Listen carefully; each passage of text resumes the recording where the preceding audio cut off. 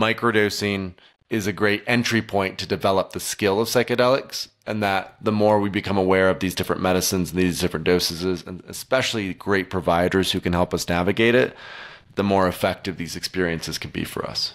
Hello and welcome back, Architect Nation. I'm Enoch Sears, and today we're going to be talking again with Paul Austin, who's a leader in psychedelic work. As we mentioned on our last episode, psychedelic work over the past few years has been revealed as a cutting-edge modality for dealing with things ranging from addictions, trauma, to even high performance. And this is where our conversation comes into it today, which is in architecture, let's face it, you're faced all the time with creativity, innovation, adapting to changes. We have things like AI who are going to be impacting the industry. We have big forces we're against in terms of humanity, climate change, geopolitical forces. There's a lot going on. And so it really feels that this resurgence of the benefits of psychedelics is just this brave new frontier that Paul was so kind to talk to us about last time. He's an expert in this field. Him and his companies have impacted millions of people through safe and effective psychedelic experiences through his company, Third Wave. He's been featured in Forbes magazine, Rolling Stone, the BBC, Work Life, as well as Business of Architecture. He's an evangelist for integrating psychedelics with personal transformation and professional success. This episode is sponsored by Smart Practice, the world's leading step-by-step business training program that's helped more than 103 architecture firm owners structure their existing practice so the complexity of business doesn't get in the way of their architecture. Because, you see, it's not your architecture or design skills that's holding you back. It's the complexity of running a business, managing projects and people, dealing with clients, contractors, and money. So if you're ready to simplify the running of your practice, go to businessofarchitecture.com/smart to discover the proven, simple, and easy to implement Smart Practice method for running a practice that doesn't get in the way of doing exceptional architecture. Hello, listeners. We hope you're enjoying our show. We love bringing you these insightful conversations, but we couldn't do it without the support of our amazing sponsors. If you're a business owner or know someone who would be an excellent fit for our audience, we'd love to hear from you.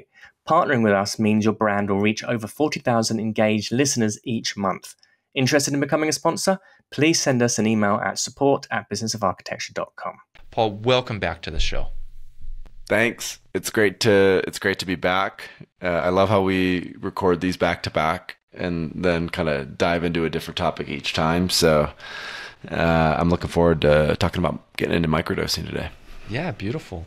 I know. I always love that. When we do the back-to-back thing, which I do sometimes, you kind of pretend like it's a new day. It's like, hey, it's good talking to you last time. You're like, yeah, 5 minutes ago. Yeah, it's fun. So, well, first of all, I just want to acknowledge you, Paul. I didn't do that on the last episode, but just really acknowledge you for like taking this on, because this is a new field, very, very new. Let's face it, you got to be a little bit crazy to jump into something so new, right? There's a little part of you that's like, I was like, I'm in for something big here. So it's definitely not something anyone would take on. You're pushing boundaries. You're re-educating. You're faced with misconceptions, which we talked about on the last episode.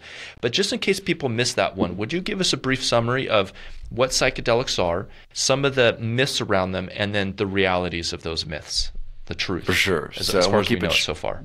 We'll keep it short, so I'll do the really brief summary. So psychedelics came back on the scene in the 60s. LSD, psilocybin mushrooms, ayahuasca, DMT, these are the most common psychedelics.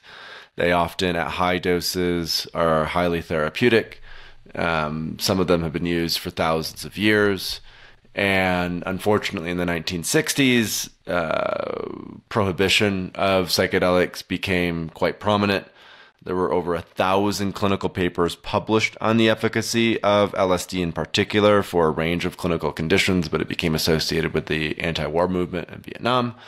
And for that reason, has been prohibited and illegal globally for basically the last 50 years. And it's unfortunate because much of the public education over the last 40 years has not been honest. It's not been accurate. It has been, there's no other way to put it than it's been a propaganda machine as it relates to psychedelics specifically.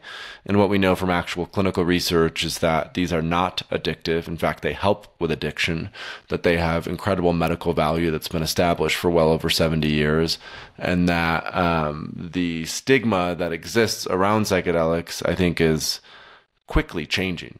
In fact, just two stats that might help to land this. 61% of Americans now support legal psychedelic assisted psychotherapy. This was a research survey that Cal Berkeley did recently. So the majority of Americans now support legal psychedelics, and the number of Americans who took a psychedelic has quadrupled in the last 4 years, which we would include you as part of that, Enoch. So there's been a massive uptick of interest. And a lot of people are noticing that these are really effective tools.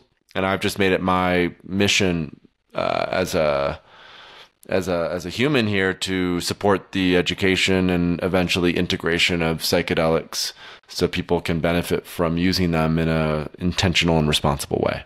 Beautiful. Paul, tell us about how people can use some of these best practices for psychedelics and the different modalities. You talked about microdosing. What is that? Tell us how we can use these substances, and if we're interested in them, some next steps that we can take to find out more about this world and have it help us.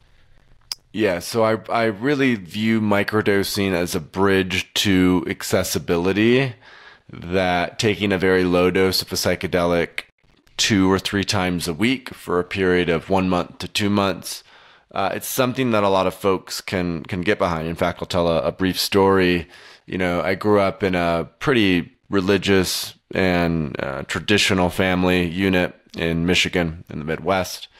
And when I started to become interested in psychedelics, my dad, who, like you, has never been drunk, has never smoked weed, just sort of like does everything to the T, at church every Sunday, works for a Christian college, university. He read Michael Pollan's book that came out in 2018, How to Change Your Mind, and he became interested in microdosing and started microdosing. And then about a year after that, I actually guided him through a high-dose psilocybin experience. And for me, that speaks to the power of microdosing, that for anyone who's listening to this who's like, I'm curious in psychedelics, but I might be a little too intimidated to jump in the deep end right away and go straight for, the big shot. Some people are like, I'd like to sort of ease my way in and take these microdoses, lower doses, 1, 2, 3 times a week and see how it makes me feel.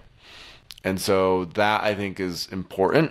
And a lot of the benefits of microdosing are similar to high doses, in that people notice they're less depressed, people have more energy, they have a better mood. Microdosing, when done consistently, helps to facilitate greater neuroplasticity in the brain, which is partly what we talked about in the last episode together. And the core difference is that microdosing is done over a period of 30 to 60 to 90 days. It's a protocol. It's something you do over an extended period of time. A high dose therapeutic use is, as you experience, it's a weekend, or it's a week-long retreat, or it's a, one high dose experience. And you might only do that every 6 months to year to maybe even 2 years, depending on who you are. Or you might only do it once or twice in your life and feel like that's totally and completely enough, which is also great, And so the metaphor that I often use to describe this relationship, just to help it land a little bit better, is like going to the dentist. Every 6 months we go to the dentist, we get a deep, hygienic clean.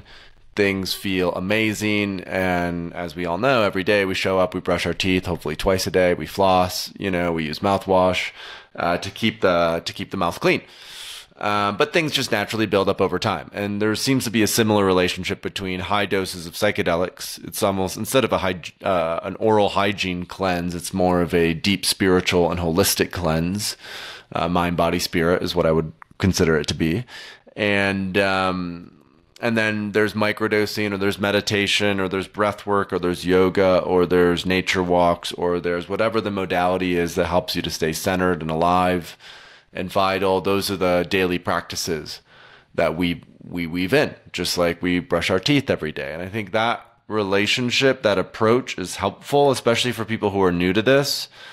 Or, a lot of people get into this and they do it too often, right? That, they fall in love with it a little too much. And so they're drinking ayahuasca every week, or they're doing mushrooms every 2 weeks. And that can sometimes just be a passing phase, right? Like there are some folks who do that in a year because they've been struggling or there's been a lot of challenges.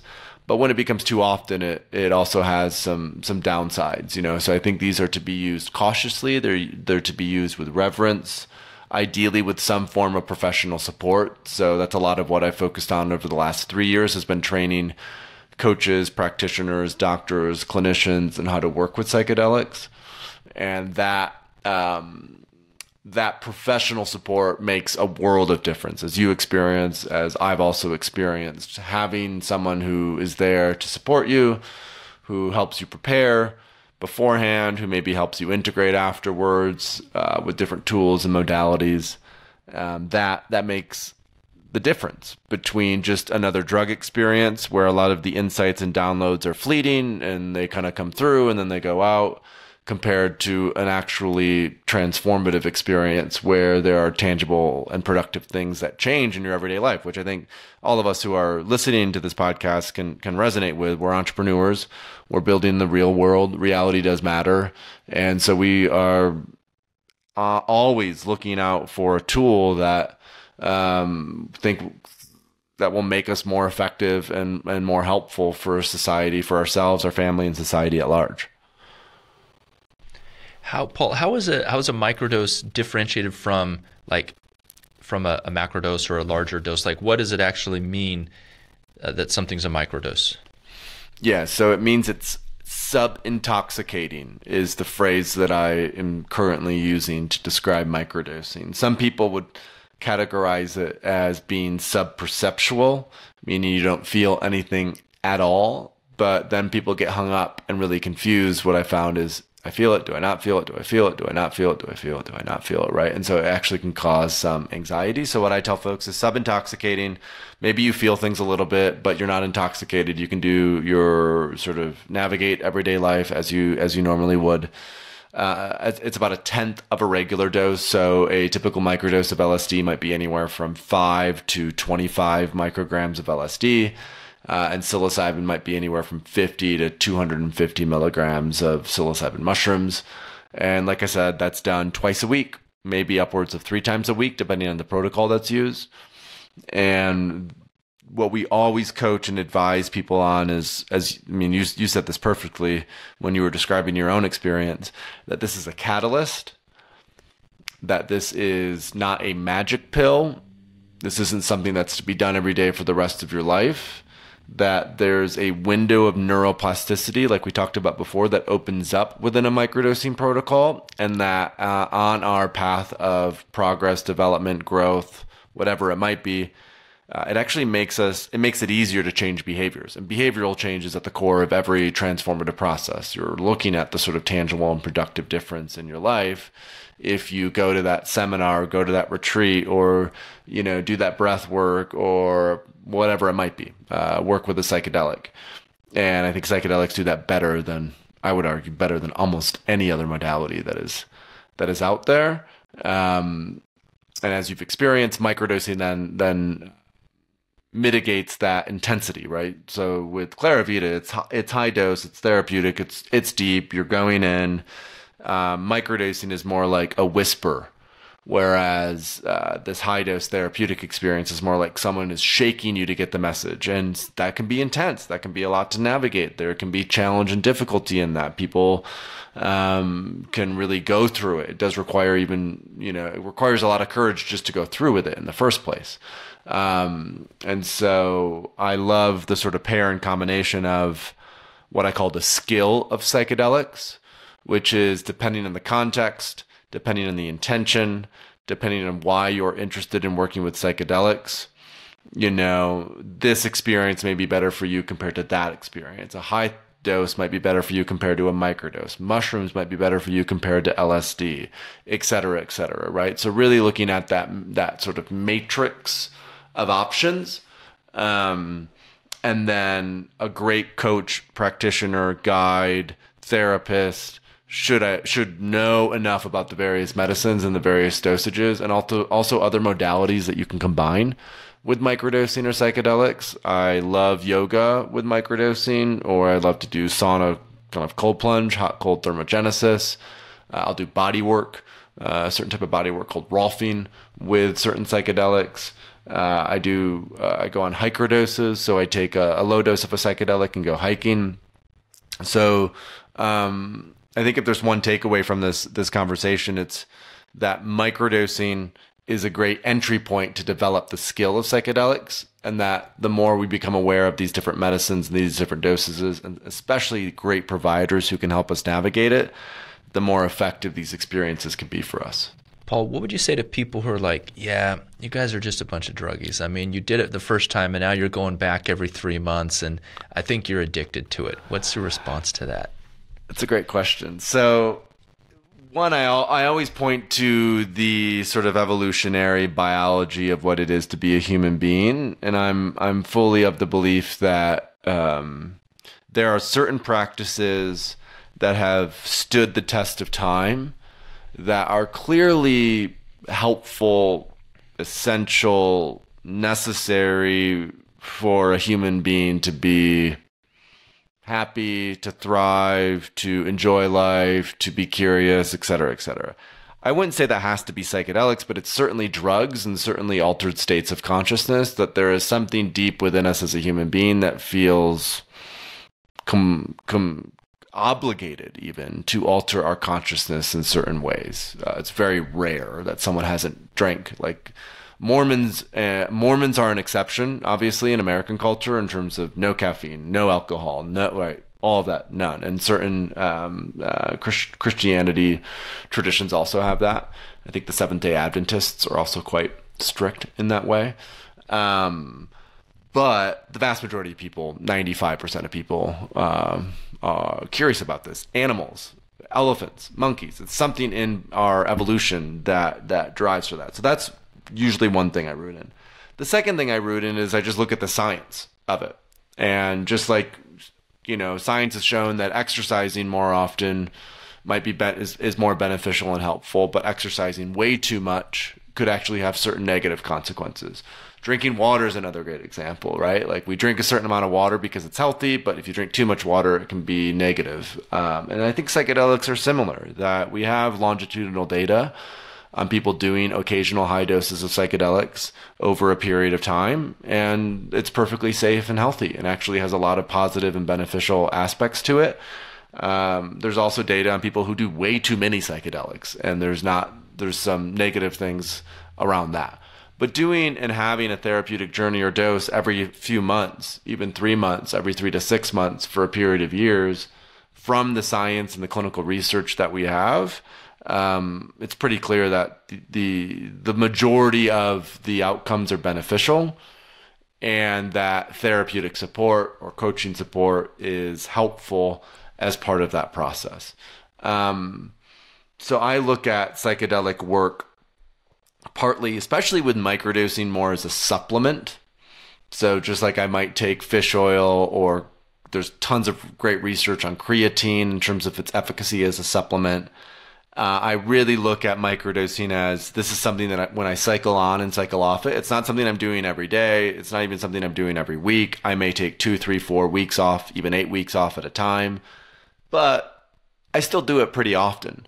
And I feel like, and we've seen this in the clinical research as well, there's a physiological benefit to just strictly taking these low doses of psychedelics, just like there's a physiological benefit to taking fish oil, probiotics, creatine, even lion's mane. There's been clinical research on. And so I would also look at specifically microdosing and low dosing within that realm and aspect, that physiologically it helps with reducing inflammation. These substances are anti-inflammatory, and inflammation is sort of the root of a lot of modern disease, and that they also help with neuroplasticity, as we've talked about prior. Yeah, what would you say about people who they're like, oh yeah, I had a friend that did ayahuasca and they came back and he left his wife and abandoned his family or abandoned his business? What do you say about people who bring up those kind of stories? What's up with that? Yeah, this is, what's a good way to frame it? I would say a good parallel is like FTX, right? And the reason I even mention FTX is because in the crypto space, as in any emerging space, it's an emergent space, it's new, it's exciting, it's cutting edge, and at times it's hard to tell the real from the not real, the ethical and integrous actors from the not so ethical and integrous actors, and time is required for that to play out on a broader sort of lens and basis. And the reason I mention that is because with psychedelics, it's still quite early. There's still not a lot of great public education out there. We still have a dearth of really, I would say, high quality integrous providers, although that's changing every day. More and more providers are being trained. And so the simple fact of the truth is a lot of people who work with psychedelics don't have, I would say, qualified professional support to help them navigate what is oftentimes a very liminal space in their lives. You could also call it sometimes an unstable place in their lives. That part of the upside of what psychedelics do is they interrupt our default mode and they introduce entropy and chaos, because oftentimes, as you even communicated, our lives become too orderly, and that becomes sort of emotionless and feelingless. And so psychedelics are this sort of primordial tool that open up a capacity to feel and, I'll do all these exciting things. Sometimes that just goes overboard and people go way off the deep end. This happens, it can happen with ayahuasca. It also happens with 5-MeO-DMT, which is the toad venom that people smoke. And almost always it's because they did way too much in a contained period of time. They did not have the necessary professional support to help them navigate that terrain in a appropriate way. And at the end of the day, there are still some changes that needed to happen and needed to be done. So this isn't to say that someone going and working with ayahuasca and then, a month later or 3 months later, separating or divorcing from their partner, that it wasn't the right decision. In some cases, it is. In some cases, the difficult and extreme decision is the one that needs to be made. But it is quite commonplace that people will make decisions that they will later regret because they've made them in a brief period after working with psychedelics. And so what we tell everyone that we work with is don't make any major decisions for at least 30 days after some very deep and intense psychedelic work, because only after about a month has gone by will the excitement subside, and then you can have that insight and download and still make a more sober, level-headed decision about how you want to move forward. Beautiful. Paul, thanks for being on here with us today. And where can people go find out more about your resources and what you offer? Yeah, this is a ton of fun. I'm glad we got to do this. So thethirdwave.co, or you can just type in third wave or third wave microdosing or Paul Austin microdosing into Google. But thethirdwave.co is our website. And then if there are any people who are interested in doing work with us, we offer a coaching program with a high dose psychedelic experience that's called Personalized Psychedelic Coaching. You can find out details about that on Third Wave. And then I'm on Instagram and Twitter at Paul Austin 3W. So if anyone is a social person here, send me a DM or a note. I'm pretty active on both of those platforms, and I'd love to be in touch and answer any questions that you might have. Cool. All right, Paul, thanks. And that's a wrap. Oh yeah, one more thing. If you haven't already, head on over to iTunes and leave a review. We'd love to read your name out here on the show. This episode is sponsored by Smart Practice, the world's leading step-by-step business training program that's helped more than 103 architecture firm owners structure their existing practice so the complexity of business doesn't get in the way of their architecture. Because you see, it's not your architecture or design skills that's holding you back. It's the complexity of running a business, managing projects and people, dealing with clients, contractors, and money. So if you're ready to simplify the running of your practice, go to businessofarchitecture.com/smart to discover the proven, simple, and easy to implement Smart Practice method for running a practice that doesn't get in the way of doing exceptional architecture. Hello, listeners. We hope you're enjoying our show. We love bringing you these insightful conversations, but we couldn't do it without the support of our amazing sponsors. If you're a business owner or know someone who would be an excellent fit for our audience, we'd love to hear from you. Partnering with us means your brand will reach over 40,000 engaged listeners each month. Interested in becoming a sponsor? Please send us an email at support@businessofarchitecture.com. The views expressed on the show by my guests do not represent those of the host, and I make no representation, promise, guarantee, pledge, warranty, contract, bond, or commitment, except to help you conquer the world. Carpe diem.